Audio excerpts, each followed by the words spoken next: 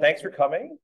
My name is Andrew Lih. I am the primary person on this project called GLAM CSI, and it actually has a really strong tie to WikiConference North America, which is awesome to see because you don't always see a direct line between something we do at a conference and an actual, actionable outcome.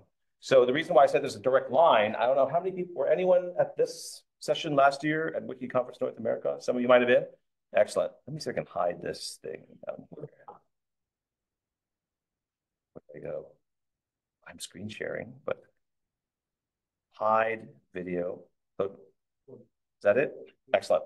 So if you were at this session last year, you might have seen that after Selena's talk in the morning, we had this session, which was kind of informal, but it was meant to be what we call Wiki Tools Roundtable. We tried to get feedback from folks regarding this chart in the lower right-hand corner. And I think for a lot of folks, even just seeing this chart, which is on Wikidata, and it's under Wikidata : linked open data, or WD : LOD. And it's basically just like a rundown of most of the tools we would think anyone in GLAM Wiki would be interested in.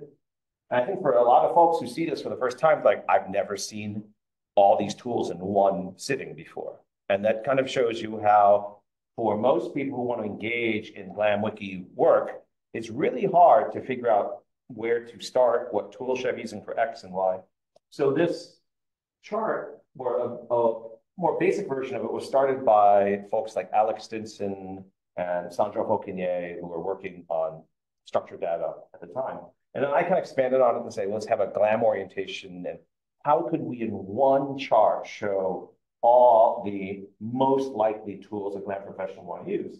And we broke it down into this kind of 6-step process, your classic case of, if you ever heard the acronym extract, transform, load, kind of a classic workflow in big data. So you might have your stuff. You want to find out what Wikimedia has, and then what you can contribute to supplement what Wikimedia has. Or if it's brand new, upload new stuff.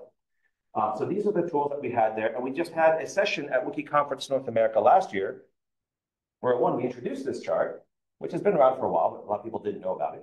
And we asked for their feedback. So we actually had stickies and said, do you use these tools? What things worked well for you? What things kind of worry you? We use a very vague term because we don't want to say what things upset you or are hard. Just what worries you about these things? And then what makes you excited? So just kind of some sentiment around these things. And this exercise of just having some 30 very smart folks in the room give us feedback on this was really instructional, because it gave us the motivation to go to the foundation and say, hey, I think this merits more systematic study.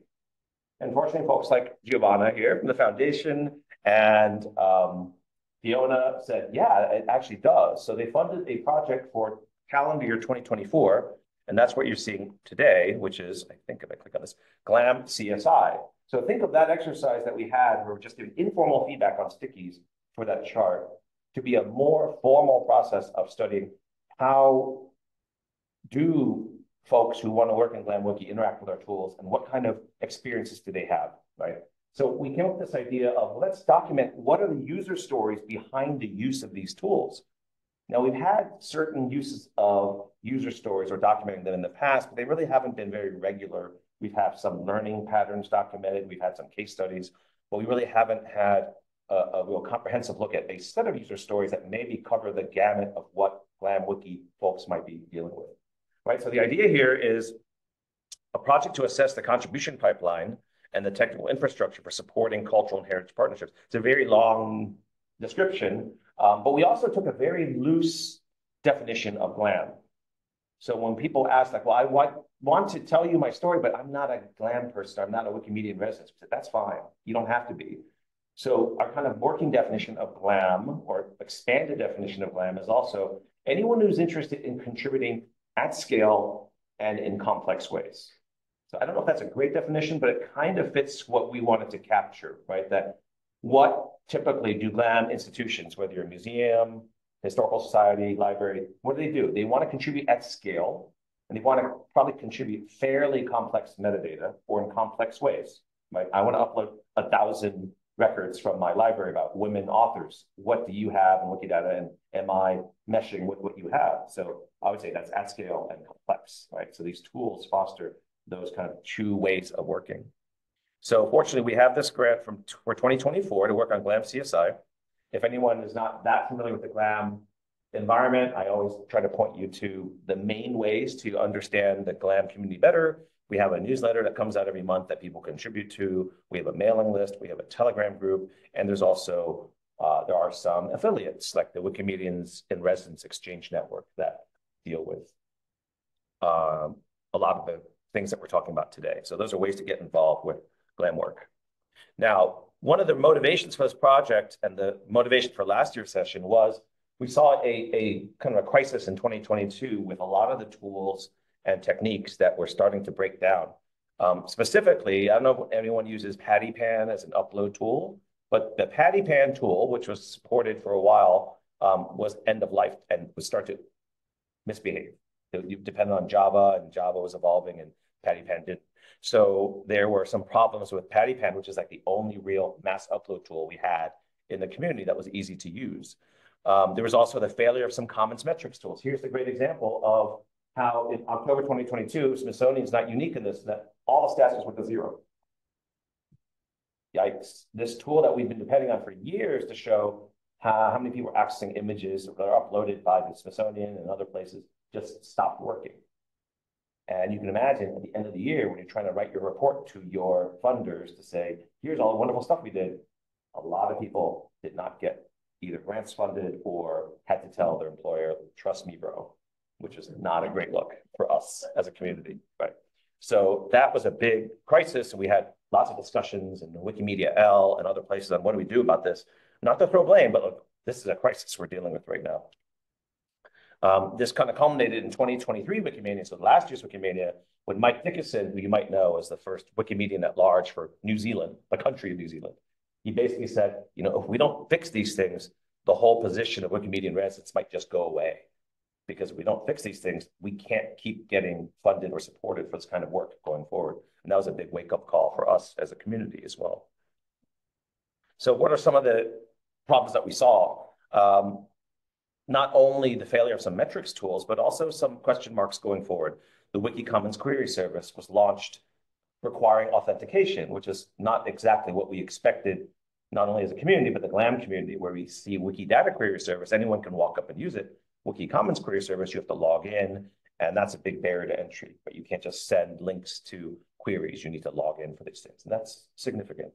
Unclear future structured data across Wikimedia, right? There was this interest in putting structured data in all these places around the Wikimedia community. We're not really sure where that commitment is right now, since the SDAW project itself is not a thing anymore, right?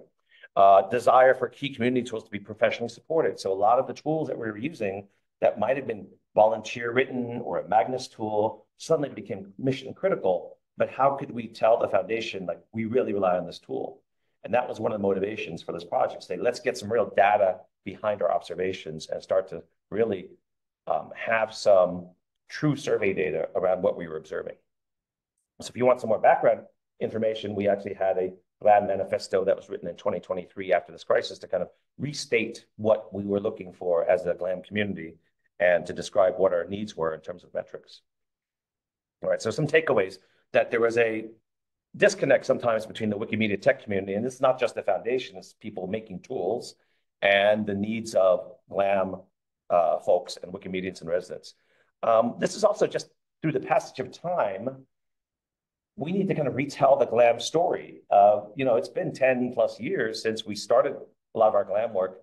And then we also had new employees to the foundation, new people to the movement. And we found that there was no great one telling of, you know, what we were doing as a GLAM community. On top of that, there's no real single front door to the GLAM work, right? Some people approach it from the Wikipedia side. They start as an editor, or some folks might be interested in uploading images, or a librarian might be interested in contributing records. So we actually don't have a single place to really interact with folks interested in GLAM Wiki. That's a real problem, right? Is it Meta? Is it Outreach Wiki, which was dedicated to that? So that is a complication as well. And then tracking these projects and the problems people have with these tools is not easy.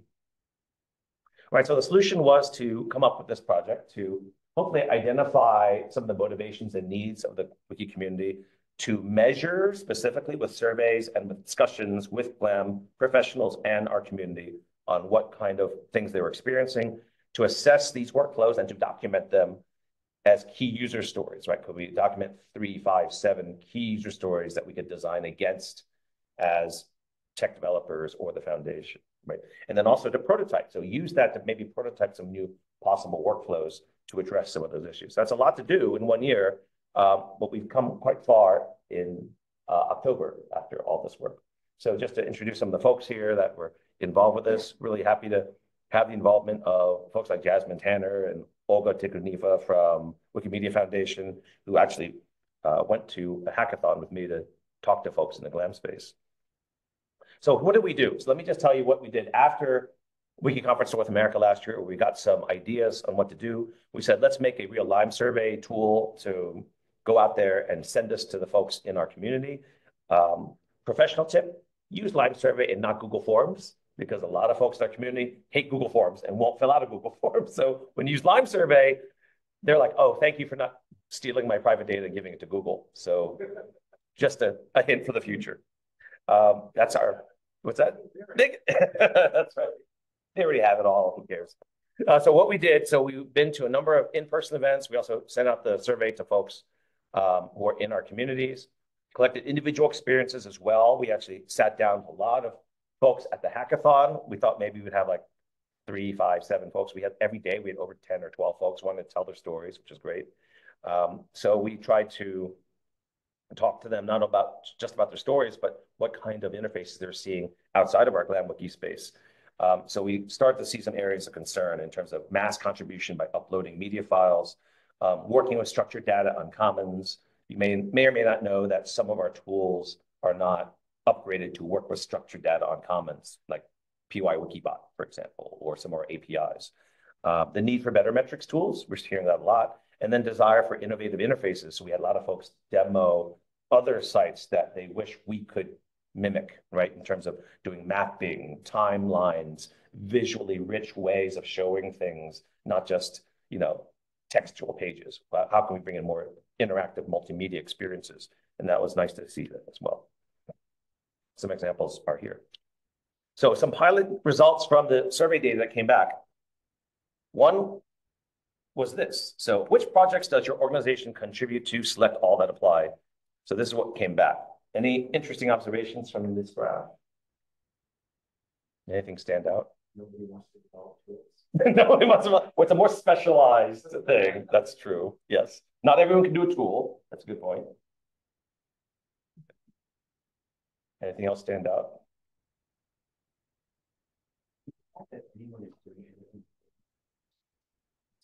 Yeah, I was surprised too. Yeah, like wiki functions registered on the meter, right? Wiki source is pretty good. I mean, the people at Wikimania said wiki source, yes. But to me, Wikipedia is number 3. To me, that's, I don't want to say surprising, but a refreshing data point that kind of, confirms what we've been trying to tell a lot of folks, saying, you know what, when we go to GLAM space, Commons and Wikidata are often the first thing people talk about. Like, oh yeah, Wikipedia, #1 website in the world. That's nice, but Commons and Wikidata, that's what we're interested in, right? So we've been trying to tell the foundation for a while, like, I know you really think Wikipedia is the focus of so much, and it probably should be, but look at this graph. For the GLAM space, Commons and Wikidata are the first door of entry for a lot of these folks, right? So that's interesting to see that with data. So we introduced this chart to folks, and we said, we're going to list these tools in a very extensive list and just check all the tools that you use, or you can put other, but we use this as a starting point. And what's interesting, we came back, says, which tools or scripts do you use in contributing? This was kind of interesting too. Any interesting observations from this? So Wikidata Query Service, you can click many tools here. Wikidata Query Service at the very top, quite interesting.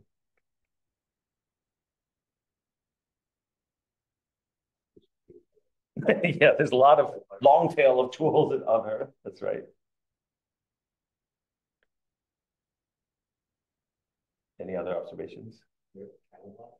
Catalog is up there, right?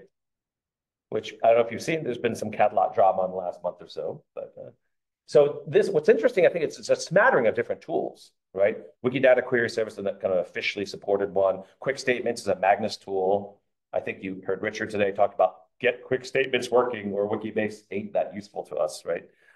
Commons Upload Wizard, so that's a Commons tool. OpenRefine, a third-party tool from outside the ecosystem. So you can see that there's not one place to put our energies to fix things. It's really a broad spectrum of tools here. But then Catalog, as a gadget, ranking this high was a little bit of a surprise to me. How many people here have used Catalog before?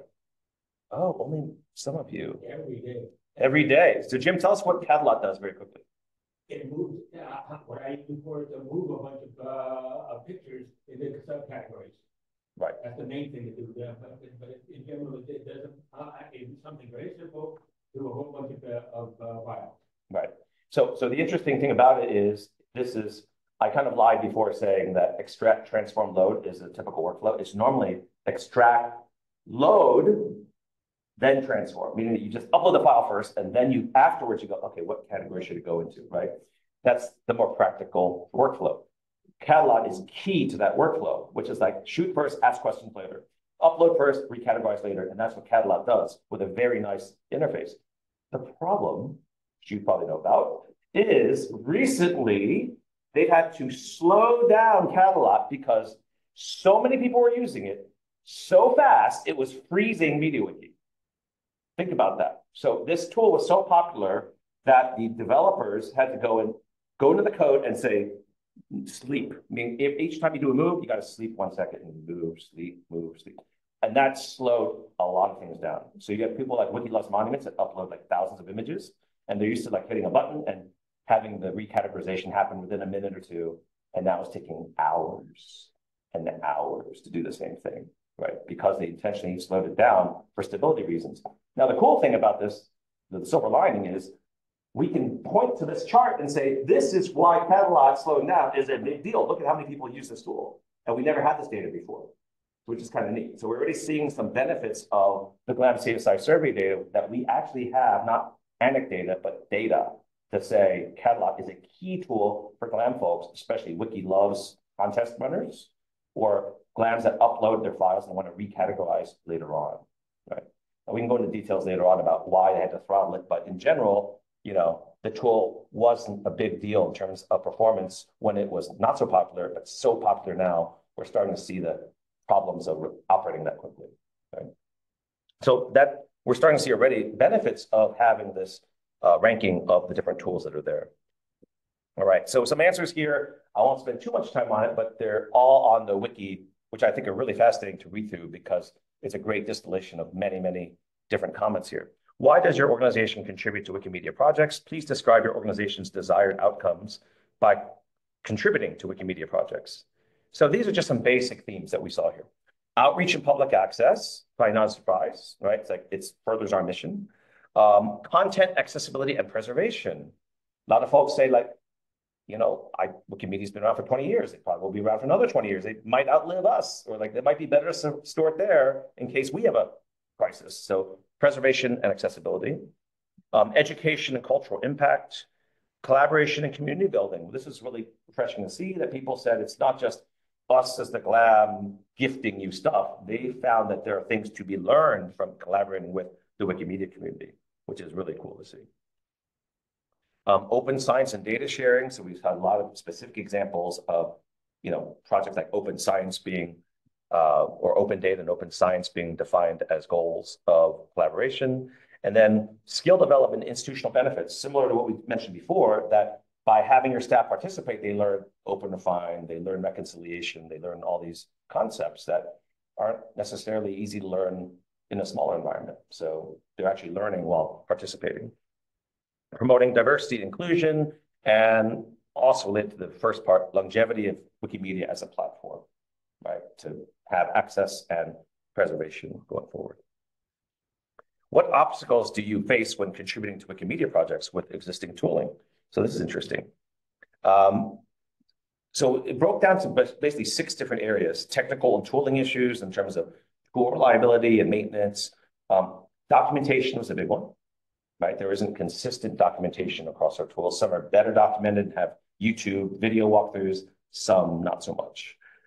Metrics and analytics, that was a big one, of finding reliable metrics tools, and then lack of standardization, right? Since the tools are made by a wide variety of developers, they don't always have the same philosophy or even the same syntax for certain types of things.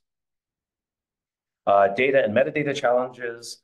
A lot of this is just simply, how does my data fit into your data? How does my museum's modeling fit into Wikidata's modeling? And that could be an issue for a lot of organizations if they don't have the experience in doing this kind of thing.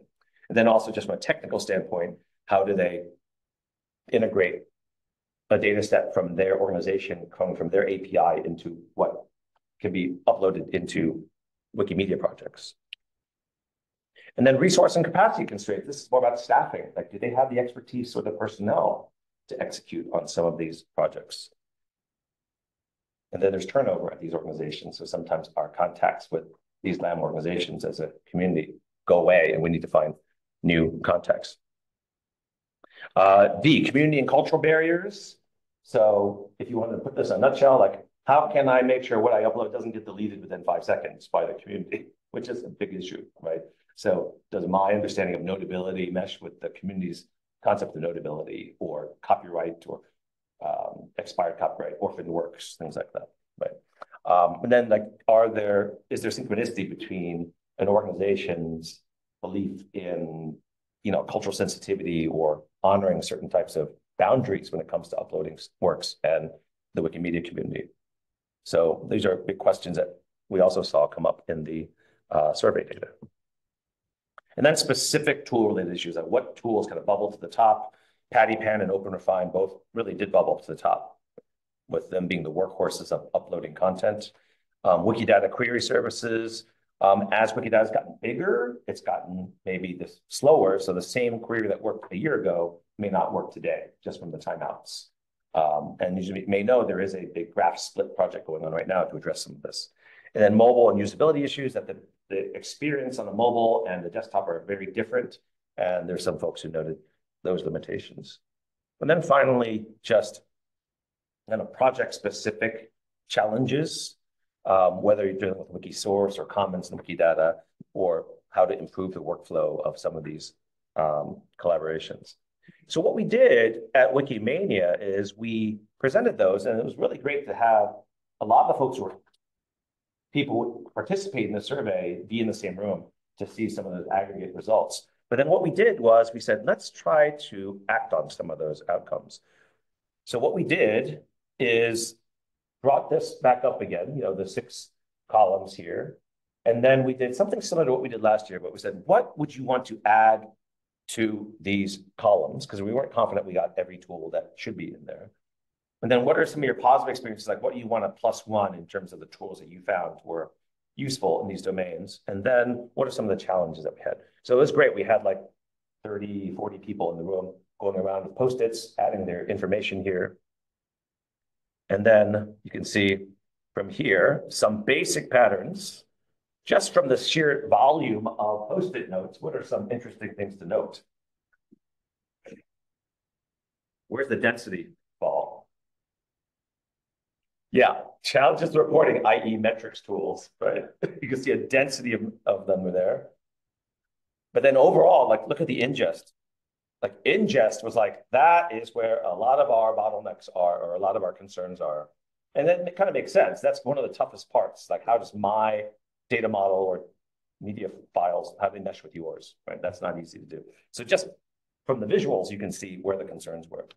But what was really cool is that you could actually pull out. So we transcribed all these down, and you can start to see some of those things that are added there. So you can see that this is great because we have a lot of examples of folks who are working in science who had very domain-specific upload tools. So we actually added things like INAT to Commons, INAT to Wiki, SourceMD, BHL to Wikidata as tools to that chart.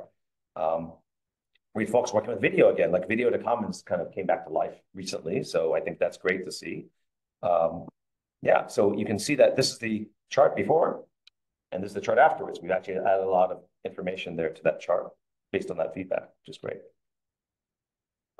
And then if you look at the ingest challenges, here's kind of a tag cloud. From there, you can see break was the biggest word that showed up there after you filtered out like Wikipedia and Wikidata. Magnus was in there. Quick statements, wiki shoot me, upload, used. I don't know what used would refer to. I guess it means I use this tool, but break was big in that tag cloud. So that's the ingest challenges. We look at reporting challenges, dashboard, data, impact, right? We want to be able to show impact to our employers, show impact to funders. And that was a challenge. And then when we saw dashboard, it was both for the GLAM Wiki dashboard, as you may know, is run by Wikimedia Israel as a service. And then also the program and events dashboard. So for folks doing editathons and events, they found that was super important to be able to show results from that to say we fulfilled the grant because we hit those targets. So dashboard and data, really important here for the reporting. All right, so once we got this, we said, let's not waste an opportunity. Let's get our people in the room and say, how do we address those 6 challenges? So what we did is we put those 6 challenges or the obstacle areas up as a chart there. And we said, each of these 6 areas, we're just going to have a spread around the room. We want you to go to choose one of these corners and help ideate solutions or ways to address these obstacle areas. So again, technical and tooling issues, data modeling, resource capacity constraints, community issues or cultural barriers, content integration and reuse, and then sustainable future, like how do we have durable, sustainable relationships going forward? And it's pretty cool to see that people spread themselves out, and these are some of the things that they might want to address. A lot of work was done. What we, in the end, so for each of the, you can see here, Jamie was there, for each of these groups that were there, we said in the end, vote on them, then come up with like 3 of your most voted on things. So basically each group of those 6 had at least 3, I think we even allowed 4, at least 3 post-its that came up, and we said, put it on this priority matrix, right? So the sum of all those things are put on this matrix here, and we said, we want you to put it on the scale of whether it's hard or easy. That could be from like, is it technically hard, technically easy, or is it expensive or cheap, right? In other words, ease of implementation. And then on the north-south axis here, it's high priority or low priority, right? Now, obviously, if people have voted on it, it's not going to be low priority, I don't think. So most of them are like kind of middle to high priority. But it was interesting taking these down and seeing where they fell into the chart there. So here's where they are. And I've only recently cataloged this, so I'm looking for any insights that you folks might have here. But I've tried to at least color code 3 themes here, if that makes sense. So the way to read this is everything on the right-hand side, see where the yellow one is there? That is basically in the easiest column. All the way left is the hardest column, and then things in the middle are kind of harder or easier. And then what happened was I just color coded them. So for example, red, I think most of these are around documentation and training. Does that make sense? So the red ones, they want more case studies. They want buddying up. They want step-by-step recipes, better onboarding. I don't know if Mary Mark Ockerlum is here, but she has a new workbook that addresses a lot of these things, which is great. And then if you look at the green ones, these are about easy wins for tools, if that makes sense. So the green ones are prioritize tools that are easiest to use, recognize low-hanging fruit, or systematic tools assessment system by quality and importance, right? How to highlight tools that are of high use and easy to use. And then the purple ones are like internationalization or multilingual issues, if that makes sense. Language help with non-Roman alphabet, but that's not easy. That requires a lot of developer intervention. And then wiki community training in local context, making things truly multilingual, as a lot of these tools that we're talking about are English only and are not truly multilingual in operation. So those are kind of the 3 trends that I saw among those. And then I'm not sure about the other black ones. They might be just standalone, but there might be some themes.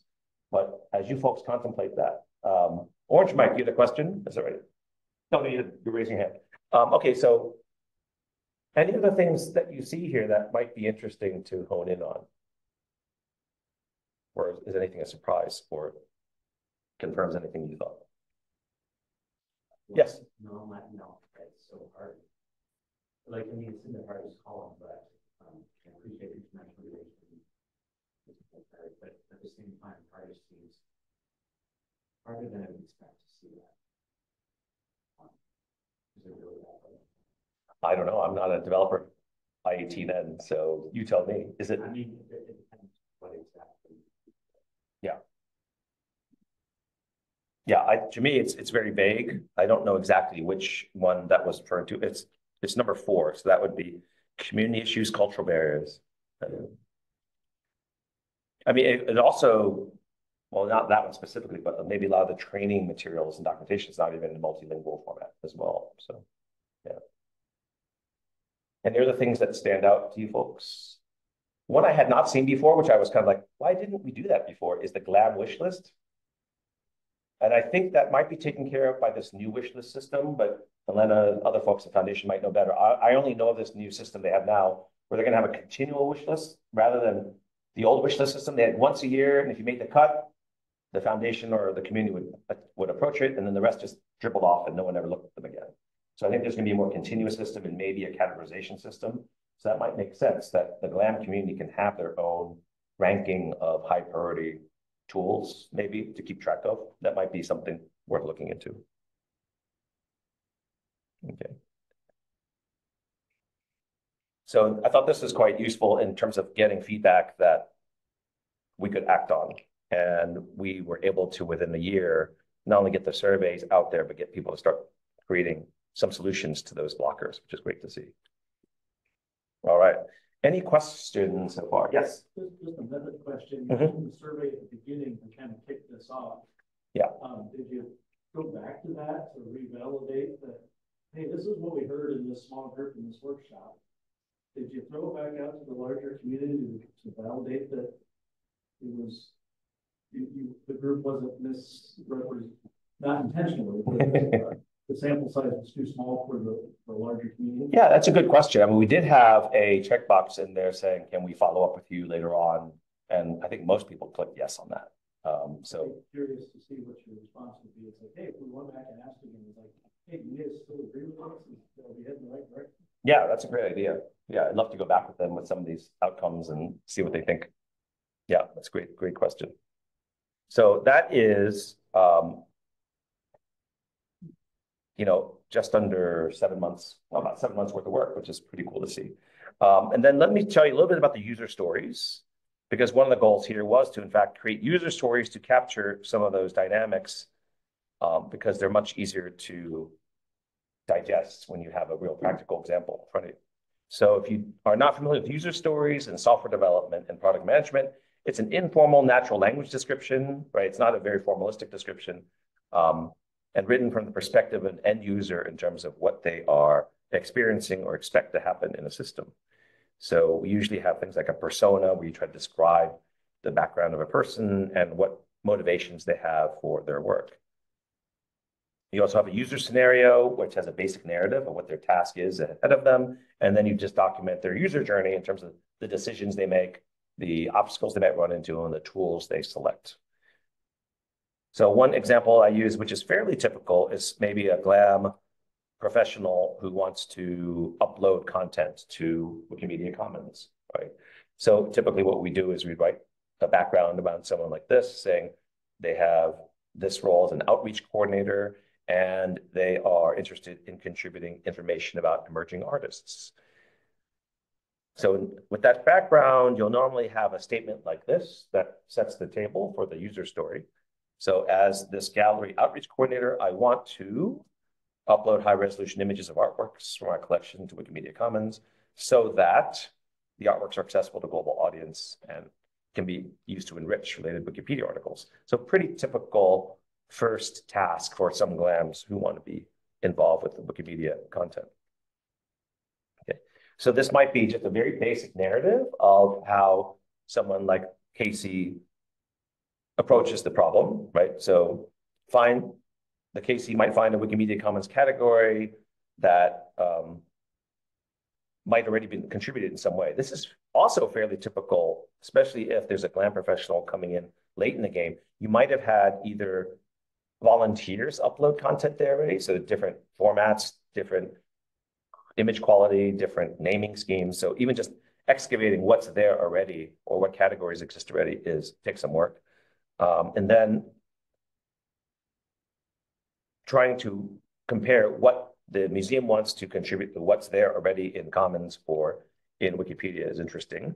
And then typically what they'll do is upload the images to Commons and then clean up the upload later on, as I mentioned, the extract, load, transform. And then you might want to enhance it with structured data on commons or eliminate any possible duplicates. We are still dealing with lots of duplicates for like the Smithsonian and Met Museum because there's just so many images that these folks have online.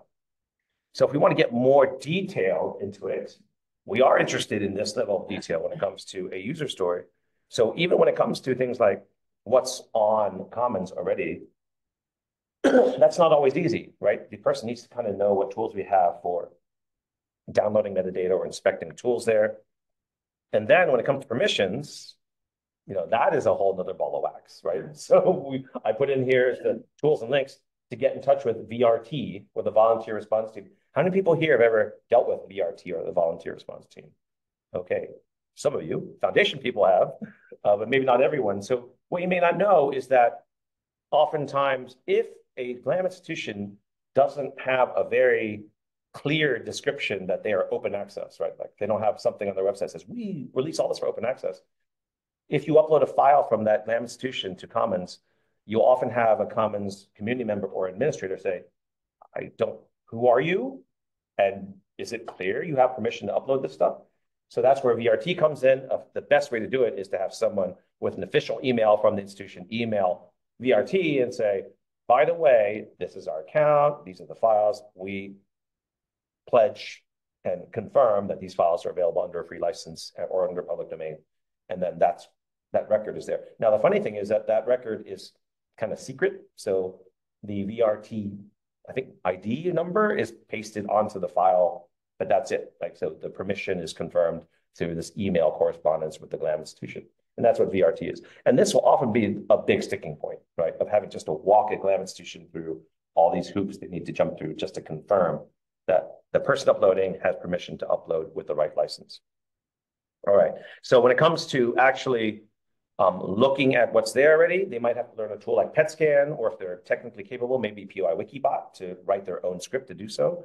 But oftentimes, PetScan is the more user-friendly, I put that in quotes, tool to do this. It's the only kind of out-of-the-box tool to do a lot of kind of category inspection a lot of the time. All right, so that's just one part of it. If you want to see the full user story, you can go there and see that for the uploading story. Another one that we thought was great that we ran into at the hackathon was just the sheer number of folks doing Wiki Loves monuments or Wiki Loves projects, which is a massive contribution of visual content from largely new people. So most of the folks participating in Wiki Loves monuments, that's the world's largest photo contest, about 50% are brand new editors. Yeah, that's pretty significant to have to deal with that many newbies so quickly, right? So we had this story that was written by Darina from Ukraine, and it was eye-opening because I did not know all the tools they were using. Some of these tools like 8, 9 years old that have not been upgraded, and they're kind of working with duct tape and spit to keep going. And it was an appeal from a lot of Wiki Loves Monuments people saying, please give it some love because I'm not sure how long it's going to keep working, which is fascinating to see. So you can see that what they're looking for more is like more detailed real-time information so they can find out how to support new users better when they're uploading content. So, I had no idea tools like this existed until I sat down next to her and she was demoing these tools. And you can see how far back these tools go to, back to 2010. Wiki Loves Africa, Wiki Loves Earth, Wiki Loves Monuments. So Wiki Loves Monuments has been so successful, it's spawned all these other contests that happen year-round, which is why tools like Catalot probably get ranked very high in terms of need, because they need to recategorize all these things all the time. So they actually have a tool called heritage.toolforge.org that you'd never seen before, that they use to go through the images of categories to inspect them and quickly assess their quality, which is pretty cool to see. So you can see some of the current user stories that are there. These are the ones that are fleshed out quite well. There's also one that's dealing with more Wikidata and reconciliation of how to align one's data set with Wikidata to upload them. And I thought this would be an interesting time to kind of turn attention to one or two tasks. So there's two things that we could do. One, at Wikimania, we actually had some folks start contributing user stories, which has been really great to see. And we want to make sure we're capturing a good range of user stories. Let me show you what we're thinking of in terms of how to have a good spread of user stories. And the way that we do this, and yet another quad chart, is to think about whether we're capturing a full range of kind of simple to complex user stories, but also whether we're capturing small scale contributors and large scale contributors, right? So this is kind of the universe of types of contributors we're thinking of here. So for example, if we're thinking of someone who's running a Wikipedia editathon event, where would we put that in the quad chart, do you think? You're running an editathon, 20 people show up, edit articles, where would that be?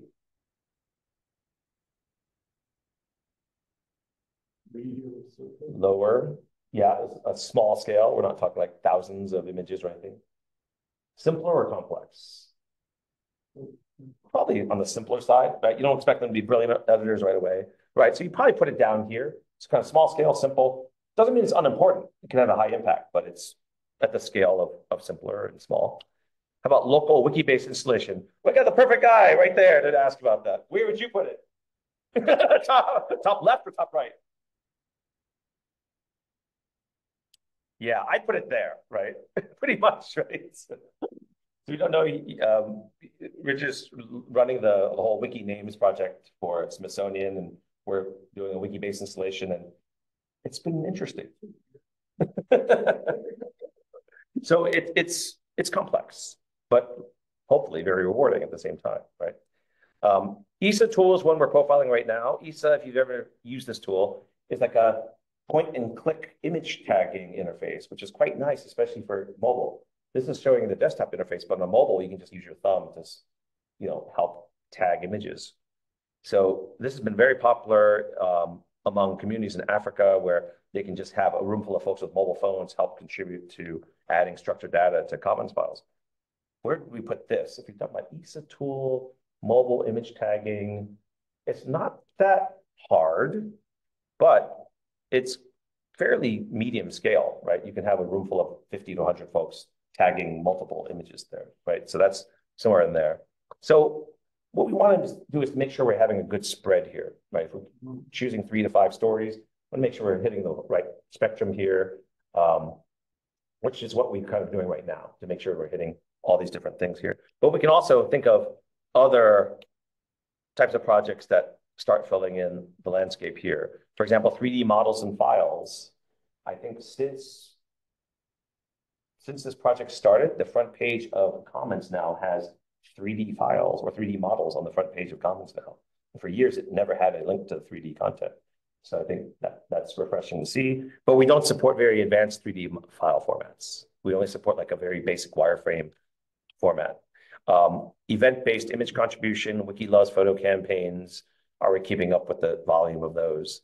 And then, on an institutional level, you might have seen one of the feedback comments before of saying people are interested in kind of like, once I've contributed content to Wikidata, how to make sure it's bidirectional flow, right? What we call kind of round-tripping data. That is not easy. And that's what I would call like institutional collection, image metadata contribution, and synchronization. That's really complex, right? That's a special case though, I think. So if we're to look at the participation frequency, so if we look at it in another dimension, like which one of these are kind of heavy participation or heavy occurrences or light? And we're probably seeing that we see a lot of like list reconciliation tasks.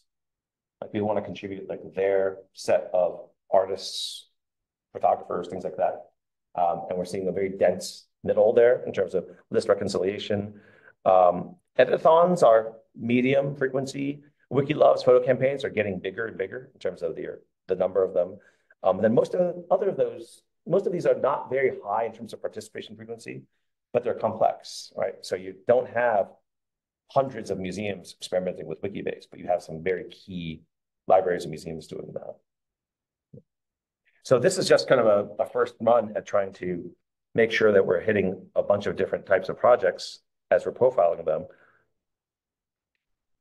But it'd be nice to see if you folks had other use cases that could help fill in this chart here. Ones that you know of or involved with, we'd love to hear more about this.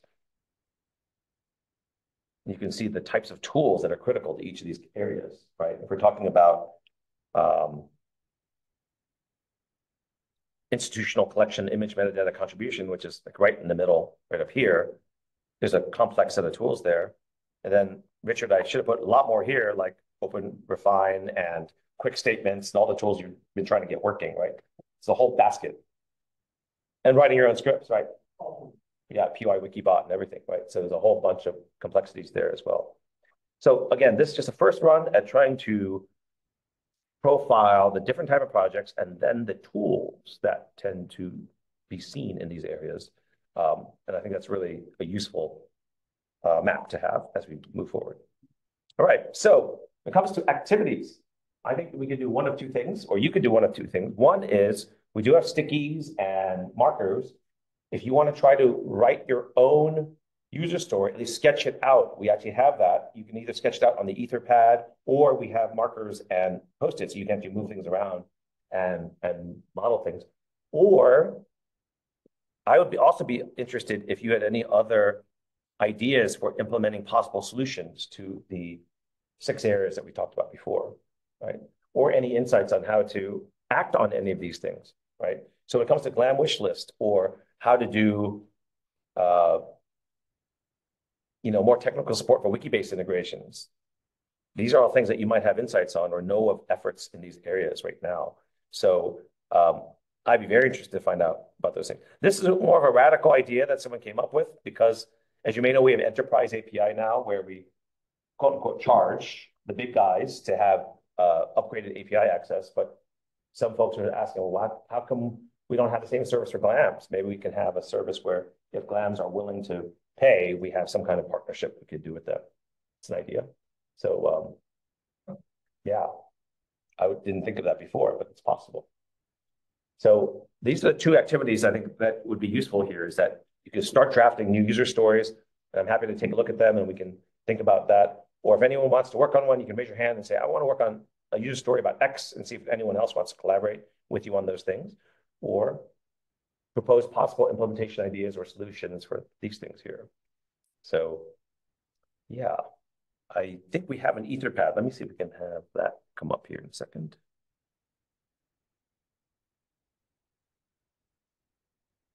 Yeah, here's our Etherpad. And this Etherpad has a link to this presentation. So if you need to review anything that we have here, that would be the way to go.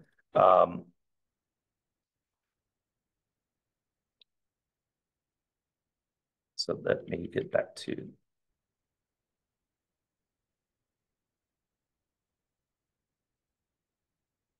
Yeah, so it would basically be this set of possible solutions and obstacles here, where if you can think of solutions here or give feedback on any of these that we found as the ones that people ranked, that would be great because right now, I think there are some things like I would immediately point to Mary Mark Ockelblum's, was it GLAM workbook or Wikimedian residence workbook that she had as a possible solution to this, right? Or new documentation efforts that are being done to help solve some of these problems. Or go through and start creating your own user stories or drafting user story. And I'm happy to help take a look over your shoulder to see what kinds of things you could fill in as parts of that user story. Let me come back here and show you what that looks like. And basically all you need is that. If you can start with that, that would be great. Just say, as someone in a role, you want to do X for what outcome? And that's kind of the basic user story that's there. Right. Yes? Question. So since the metrics and reporting comes up a lot, is that something that should be its own user story? Is that like baked into one of the personas that they carry it all the way to the end of the logical chain? That's a good question. Is it inherent in the situation? Yeah. Different people want to measure by different standards. That they're the client. Yeah.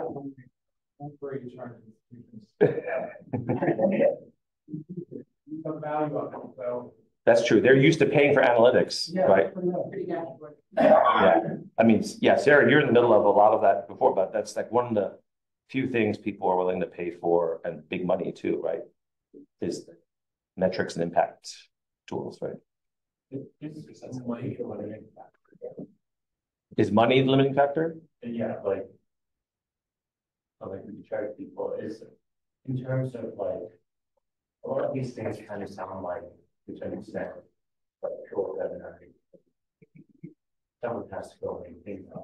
Right. And presumably basically. But it seems like there is money floating around in this space. Like, is getting more money really the thing that's needed here? Like, if we could charge a bunch, because I'm sure more money is always nice. But like, it doesn't sound like we're having a state where there's like $0 available. Like, is the lack of money really the thing that's preventing? I don't know, some sort of system where someone gets paid to fix pipe. It's a good question. I wish Kevin Peravi were here, but recently the foundations changed how much they will fund technical projects. My understanding is it's severely limited versus what it was before. So I think that definitely comes into play.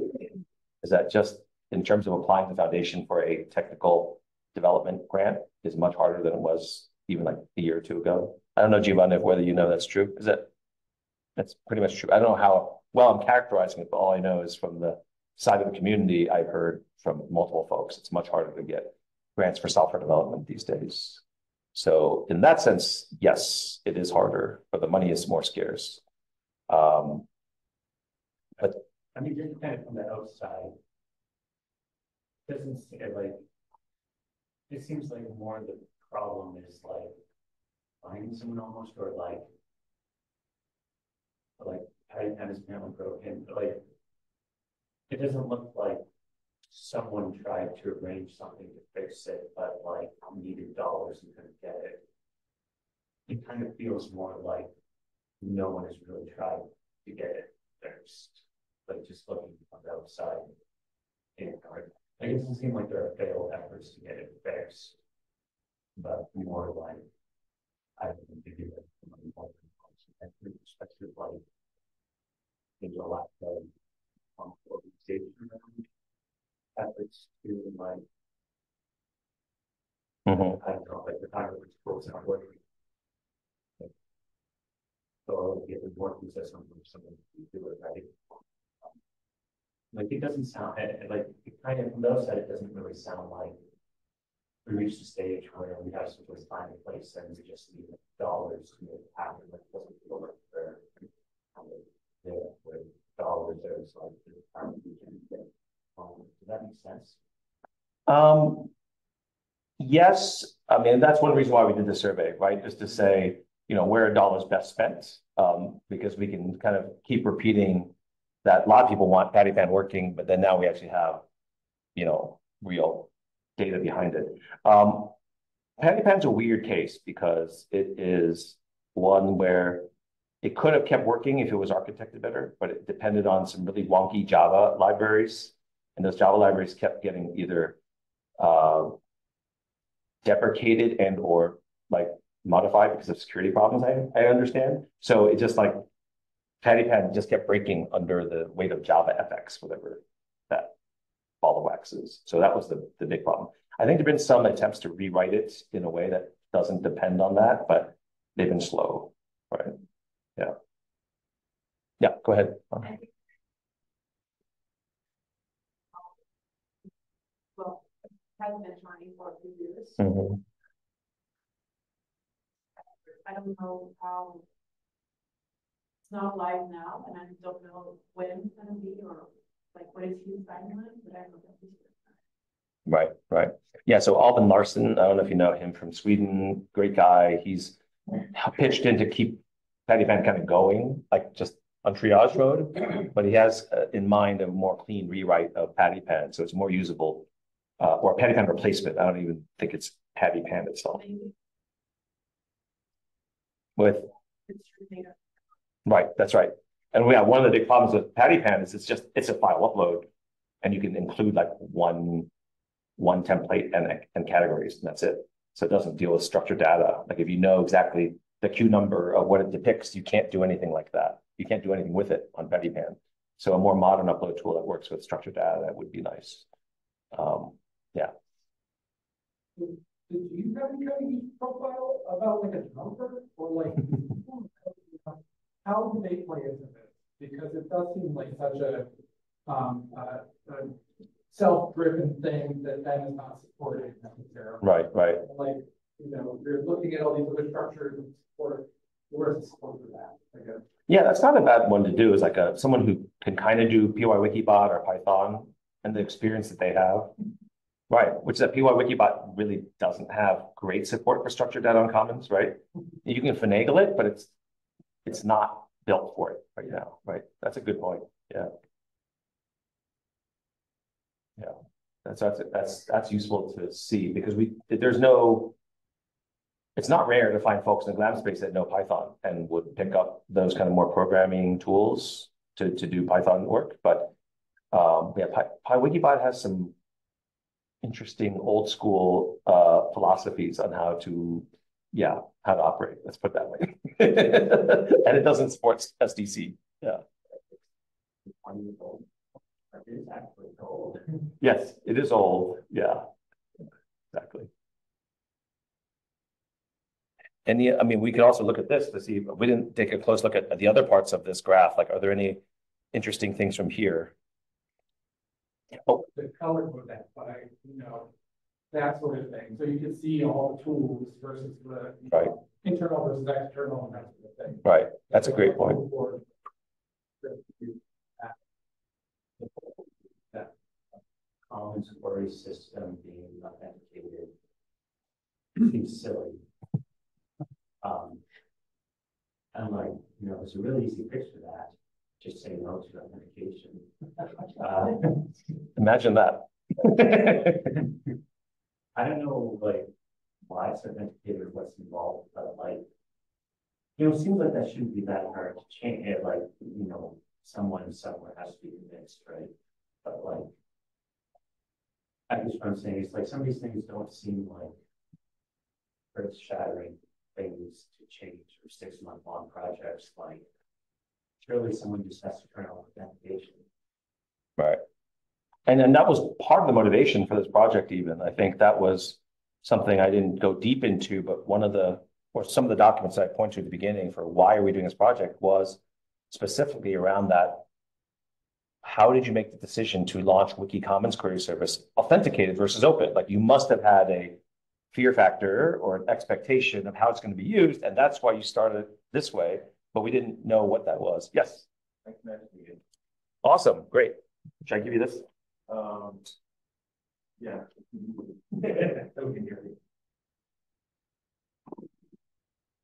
So, right. So I'm Tyler Taylor. I'm with the Foundation, VP of Data Science and Engineering. I think briefly there was a fear factor. It was pretty well founded at the time because the team that was responsible for the set of infrastructure is the search platform, which is to say that like the query services are actually something they kind of do off the side of their desk. It's not the core function. And as you may be aware, the Blaze graph under Wikimedia query service has had significant scaling and performance. And the easiest way they could think of at the time to limit load on that service was to put a login in front of it, because they were worried about what unauthenticated public access might be. And what's interesting is it's like, was that a surmountable problem at the time? I don't know. I don't want to go back and relitigate the kind of technical decision. But what I can tell you that we see now on the APIs that are authenticated is significant degrees of increased scraping that we think we can trace mainly to like AI-related companies. And they're actually putting significant load on our resources here and there. The point that we're trying to figure out what to do about it. Mm-hmm. Right. So so now looking at thinking about how easy it is now, like the reason we needed to split the Blaze graph for Wikidata is because a single poorly crafted query is capable of taking down the entire database. And that is the kind of problem that we're worried about.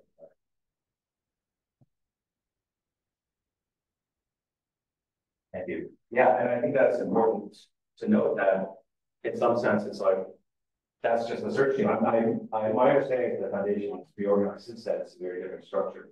Right? Not that part. Not that part. There's team, there's the people doing it. So it's my metaphor I use is like, if you're on a cruise ship, you can't expect the people working in the engine hold to understand what the passengers up top are expecting, right? So that's kind of what we were seeing, is that when we had a kind of our more GLAM-ish community had a meeting with the search team, and we asked them like, well, so we understand from the load issues, whatever, that you launched it authenticated, but what user story are you designing against to have made that decision? And they said, well, we don't have one. It's like, well, that's why we should probably not. Another deficit for not having a dedicated engineering team is not having a product manager. Right. And we don't assign product managers where they can't direct engineering resources. Interesting. Right. But I think part of it also is that the philosophy of search is that's sort of an ancillary function to what is, or side function to what is primarily, you're going to Wikipedia, read a page, you want to find that page. And the thing we try to get through, and it's not the search team's fault, is that with Wikidata and WikiConference, it's a different philosophy. Your experience is not the one file in common. Your experience is not the one Wikidata item. It's the search interface is that content. It is the front door to content. It's not a support function to get to a page. It's a very different philosophy around content. I don't think we've ever really had that reckoning in our community to say that the search query is now a primary content vector. Right. And so, and those tools are mainly maintained by Wikimedia or spend. Exactly. Right. So even internally, we're not really. Right. Okay. Right. And even us in the GLAM community, we haven't wrapped our head around that yet. Is like, how do we think about the experiences we're trying to assemble with all these uploads, right? So that's what, the thing I showed this morning, the reason why I think it's so powerful with the knowledge graph content is that it is something that most people have never seen before, right? If I go to, this is a more simple version of it. But something like this is now what I consider the primary content of, or primary way of accessing Wikidata. I'm not visiting individual queue number items. I want to hit a query and interact with the content this way and start surfing through and navigating and exploring here, right? And that's something that is hard to necessarily to explain to a lot of folks who are not used to seeing interacting with Wikidata or WikiCommons query service like this, right? And this is, this is the one kind of content that always turns the heads of our GLAM partners when they say, I get it, right? So for example, Sarah here worked for years on linked open data projects. There's always abstractly linked open data until you see this and you go, that's what you've been doing this whole time, or that's the payoff, right? And look, we've been doing this for like a few years and we still haven't had massive buy-in from our community that this is a primary interface to our content. We'd love for it to be, but it's right now still, an aspiration to have these things because there's no great easy way to assemble and make these things. And that's another thing we're hearing back. I don't know if you folks have heard it, but Cleveland Museum of Art, I remember my talk this morning, was one of the first ones to hop on, and they, for years, they uploaded content. They said, here's all the great stuff. Now show us the magic, show us this stuff. I'm like, don't have the tools to do this easily. We don't have a community of practice that does this. We don't have beautiful interactive multimedia interfaces. And that's when folks like Cleveland said, okay, well, we're going to stop our wiki activities, call us back when you've got something better. And that's sad, is that we're missing an opportunity to really capitalize on the fact that they're interested, they're enthusiastic, but we're not meeting the challenge necessarily. And even if we don't have the perfect interfaces, we don't have WikiCommons Query Service open for tool making, right? So I understand that completely the reason why you want to throttle WCQS, but we don't even have an authentication model. We don't have a way for a scriptwriter to get a token easily to authenticate against it. So, yeah. So, yeah, go ahead. So the reason I asked about the reason I asked about competition, right? So you can spend time in an organization working on websites. You could spend it on social media, and you're gonna have really good tools from Google Analytics to different social media reporting tools. We're going to create a lower studio dashboard for you. And it's going to be very, very clear where your investment in, meta is going to pay off in terms of audiences. But we really want to convince decision makers about how to put time and resources and efforts and the visualizations we can get back for lists of numbers or a graph that goes down into years of tool growth. It's really hard to make that equivalency case for, actually this is a waste of time to, do all this work on your own website and you could be getting 100x reach if you're working with a third party, but you need to be able to compete with those private tools that are visually comparable and often, to sell ads. But you need to speak to the sort of business mind of decision makers and involved in organizations. Right. Yeah, that's a great point. It's kind of like you have a social media manager of an organization that just thinks about the total social media footprint and impact. Same thing, you probably have someone in that organization, just like across all the wiki properties, what's our impact? And having a user story just oriented around that, because the metrics of how much we have in commons, Wikidata, Wikipedia, everything. That's where this order. So yeah, I think technical contributor, Python scripting, someone's honed in on metrics and impact. Those are some good ones. Yep. Yes. Just a curiosity. I'm not in the GLAM community, but I'm in the information places, I guess you could say, with my kernel. So talk about linked data and all that sort of stuff, and I really like what you guys are doing here with this. Is there anything in this ecosystem about inferred? I think this is connected to that sort of relationships. I see a lot of explicit relationships, so this is connected to that we can visualize it, and there's this area that makes a whole lot of sense. But when you get to the probabilities of, I think this is connected to that, right? And especially for the GLAM community, I think it would be helpful to say, I'm not going to give you the total answer, but I'm 70% confident this might be related to that.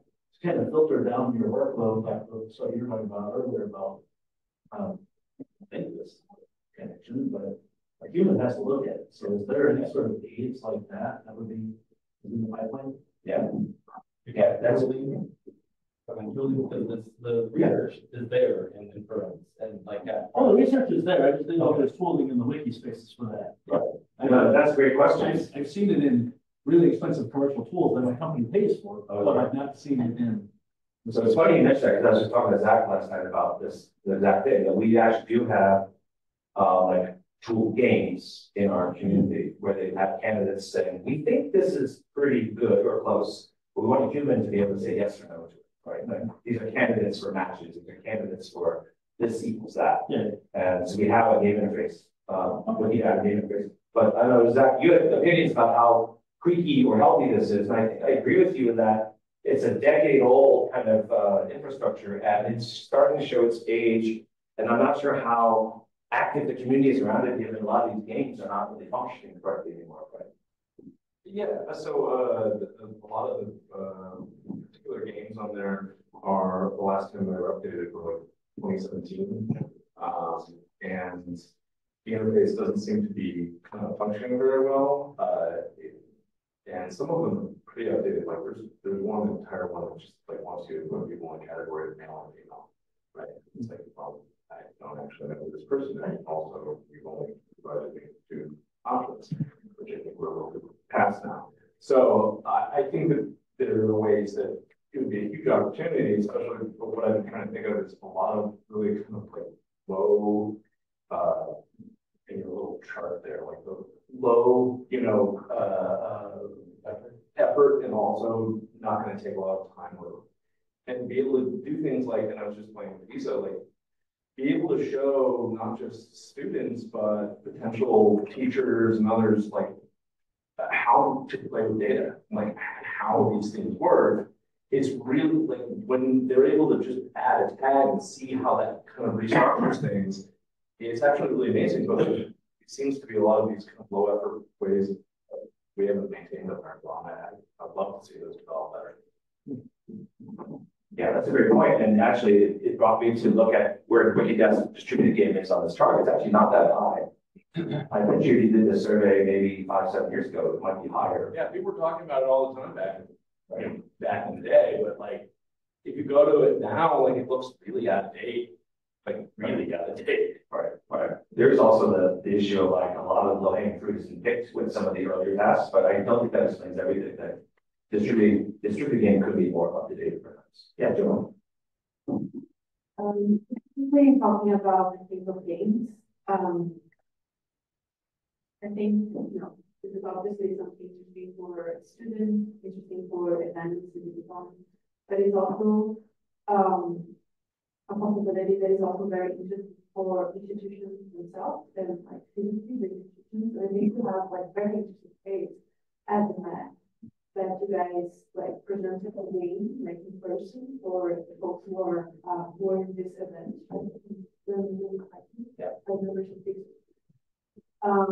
And I guess this possibility was a little bit damaged because at the time we had a pandemic that followed that.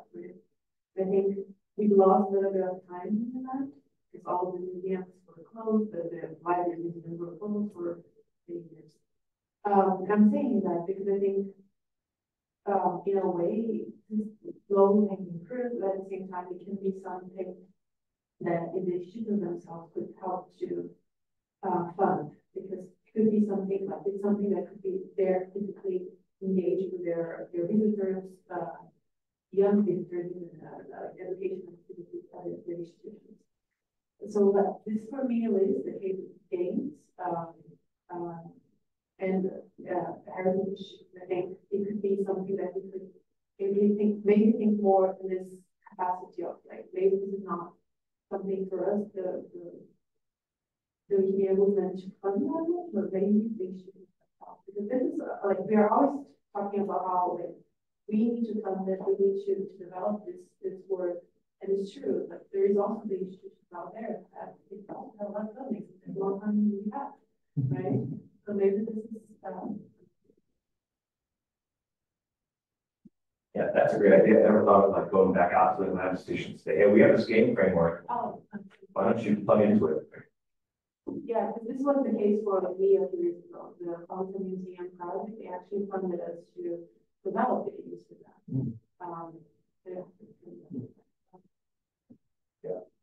Yeah, especially with AI. AI can do a lot of great recommendations relative to what we had 5 or 7 years ago. So I think that's Really be human.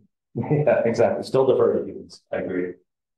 But yeah, I'm glad you mentioned that because now it got me to double check the Wikidata distributed game. And I don't think there are any other gaming tools in the top ranks there, which we should be, I don't know if we should be worried about, but we should be like scratching our heads saying, I thought the gaming interfaces were a lot more useful in the past. So it's good to know. Yes, any other comments or questions? We have a few minutes left. Yeah.